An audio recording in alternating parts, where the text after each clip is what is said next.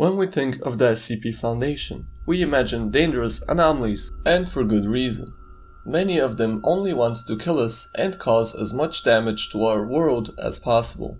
Not all are hostile in nature, however, and some of them are even friendly towards us. In this SCP Exploration episode, we present you our top 5 friendly SCPs list. Before we begin, don't forget to subscribe to our channel with notifications on, so you don't miss any of our upcoming Exploring SCP videos. And very soon we are exploring yet another famous SCP origin. Number 5. SCP-131. Object Class: Safe.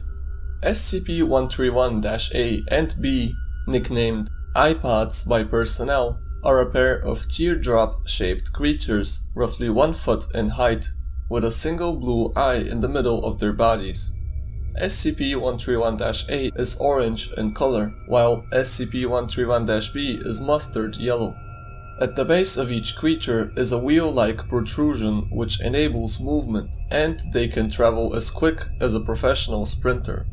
The subjects, however, lack a braking system, which has led to some rather spectacular, if not amusing, incidents. The subjects have also shown the ability to climb sheer surfaces and have gotten lost in the air vents on more than one occasion. The subjects seem to have the intelligence of common house cats and are very curious. Most of the time they simply roll around the facility, observing personnel at work and catching peeks at other safe-class SCPs. The subjects seem to be able to communicate with each other via an untranslatable, high-pitched babbling. The subjects have never been observed to blink, even in laboratories when the subjects have been videotaped for hours. The subjects respond well to any affection given to them and will quickly bond to the giver of said affection in the same way a puppy bonds with a human being. They will follow anyone they've made a bond with anywhere, even into normally restricted areas. Although curious, the subjects can sense danger, and if the object of their bond begins to approach something they register as dangerous, for example Euclid or Keter class objects, they will swarm around their companions' feet while babbling in a panicked tone as if to warn them. If the subjects are ignored by their bonded target long enough, they will eventually lose interest and return to their normal activities. Both SCP-131 instances require no real care or maintenance from site staff. They do not eat, leave droppings, or even sleep. In the time the anomalies have been contained, one notable incident has occurred. The subjects followed one of the cleaning staff on a routine cleaning of the container of SCP-173.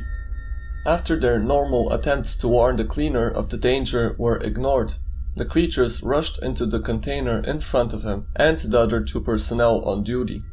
Once inside, the staff members observed the subjects sitting in front of SCP-173 and watching it intently, as if aware that it could only move if unobserved.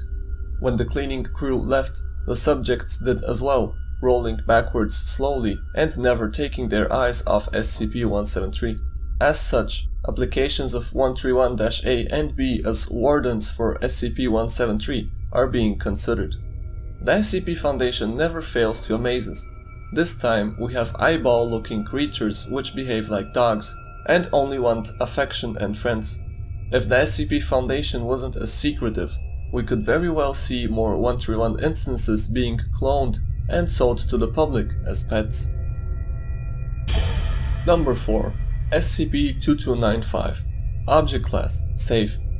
SCP-2295 is a patchwork teddy bear stuffed with synthetic fiber and cotton.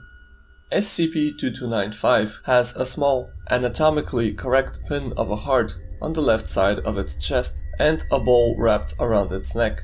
The fabric and color of SCP-2295's patches vary.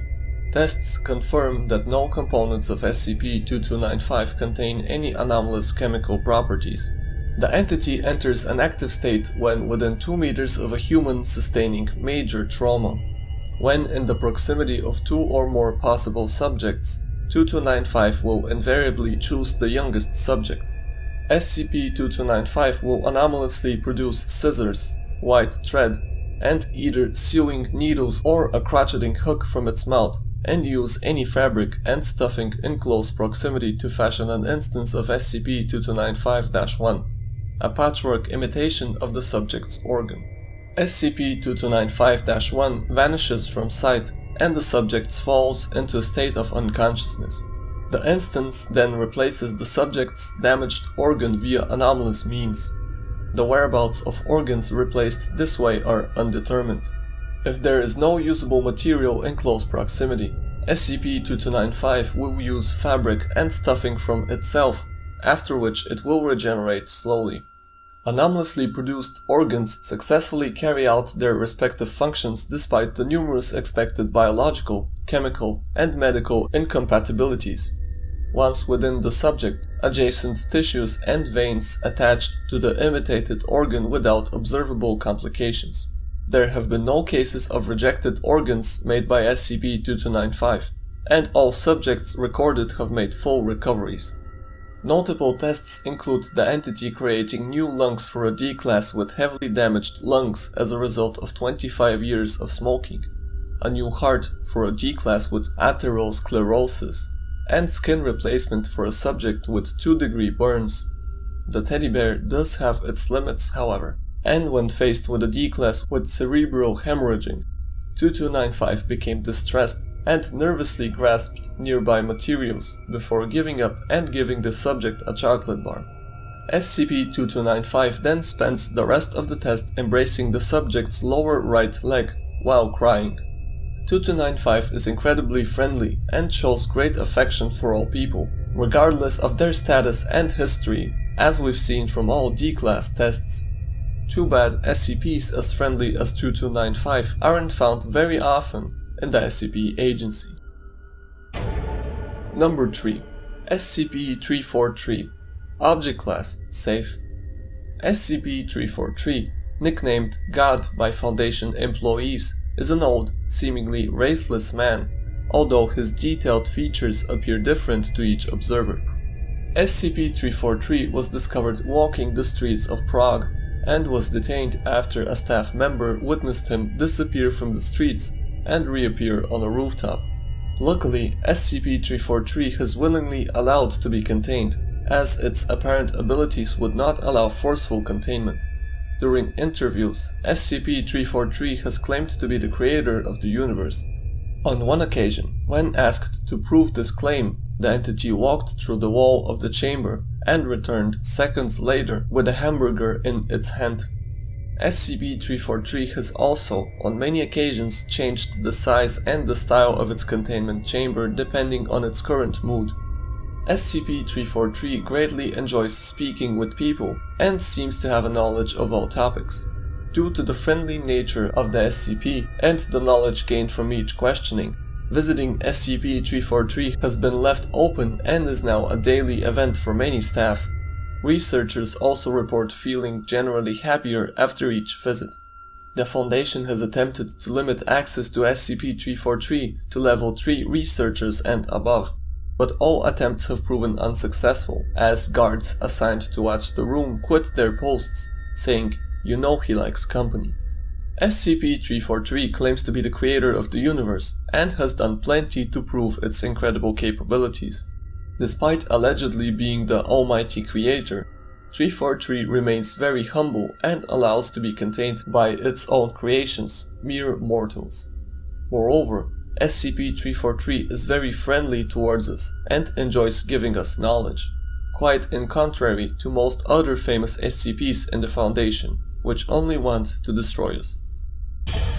Number 2. SCP-662. Object Class Safe. SCP-662 is a small silver handbell, 4 centimeters tall, missing its ringer. Within the inside of the bell, an inscription has been etched into the silver, reading, quote, "Forever mine, SJW," end quote. The bell is susceptible to damage. However, given its safe nature, destruction has been deemed unnecessary.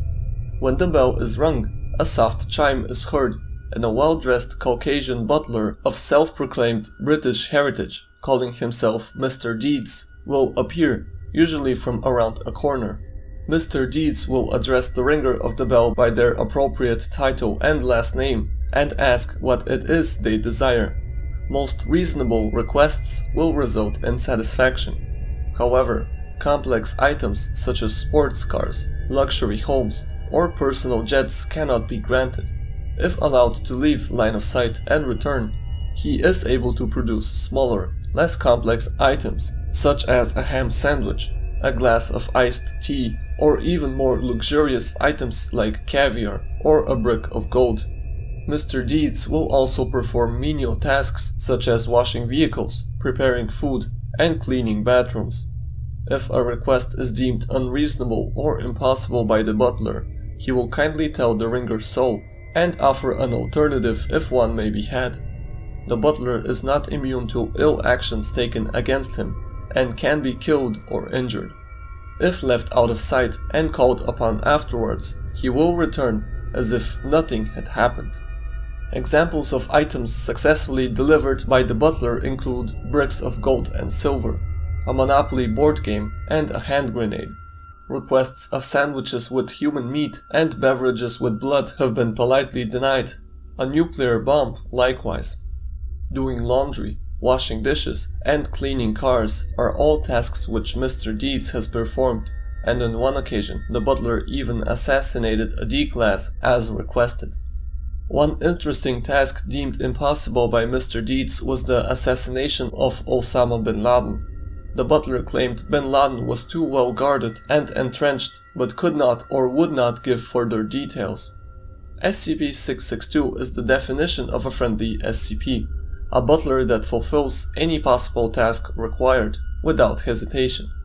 It's only unfortunate that Mr. Deeds appears very limited in his capabilities, and can't be of real use to the Foundation, apart from providing the odd sandwich to a hungry researcher. Number 1. SCP-999. Object Class: Safe. SCP-999 is a 120-pound, amorphous gelatinous mass of slime. Subject can change shape and size at will, though when at rest, it is roughly 2 meters wide and 1 meter tall. Its surface consists of a thin, transparent membrane and is highly elastic, allowing it to flatten portions of its body. The rest of SCP-999's body is filled with a viscous orange substance of unknown chemical makeup. Subject's temperament is best described as playful and dog-like. When approached, SCP-999 will often react with overwhelming elation, slithering over to the nearest person and leaping upon them, hugging them with a pair of pseudopods while nuzzling the person's face with a third pseudopod, all the while emitting high-pitched gurgling noises. The surface of SCP-999 emits a pleasing odor that differs with each person. Recorded scents include chocolate, fresh laundry, bacon, and roses. Simply touching SCP-999's surface causes an immediate mild euphoria, which intensifies the longer one is exposed to the entity and lasts long after separation. Subject's favorite activity is tickle wrestling, often by completely enveloping a person from the neck down and tickling them until asked to stop. Though injuries may occur, SCP-999 has never purposefully harmed others, and will immediately back away and begin gurgling in a manner similar to a whimpering dog, seemingly apologizing. While the creature will interact with anyone, it has a special interest in those who are unhappy or hurt. Persons suffering from depression or PTSD, for example, have reported having a far more positive outlook on life after interactions with the entity. In addition to its playful behavior, SCP-999 seems to love all animals, refusing to eat any meat, and even risking its own life to save others, on one occasion leaping in front of a person to take a bullet fired at them. SCP-999's diet consists entirely of candy and sweets, with M&Ms and Necco wafers being its favorites. SCP-999 has also been tested against SCP-682 to see just how powerful its cheerful effect is. 682 immediately steps on SCP-999, completely flattening it. Shortly afterwards, SCP-682 says it feels very well and 999 begins tickling the monster, which laughs and repeats the word happy. When SCP-999 was removed, however, 682 immediately reverts to being aggressive, kills the D-Class and breaches containment. It's quite amazing that SCP-999 is capable of calming the incredibly dangerous SCP-682, which, as we know, will stop at nothing on its goal to destroy humanity. SCP-999's friendliness is quite remarkable, and because of this the anomaly is one of the very few SCPs allowed to free roam the containment sites. The possibility of manufacturing antidepressants from SCP-999's slime is currently being researched.